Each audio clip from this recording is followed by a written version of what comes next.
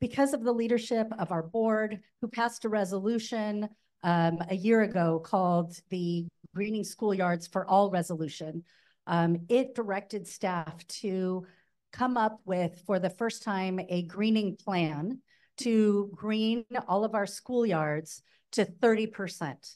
And that is an extremely ambitious goal because for the most part, if you're familiar with LAUSD, and I too went to LAUSD schools, is our playgrounds are really seas of asphalt. So the need is very huge. When we look at how many schools need 30%, it's more than half of our schools, 485 schools, have less than 30% green space. If we look at our elementary schools, we have over 200 elementary schools that have less than 10% green space. So we have a huge challenge in front of us. The good news is that LAUSD is taking big, impactful steps to address this.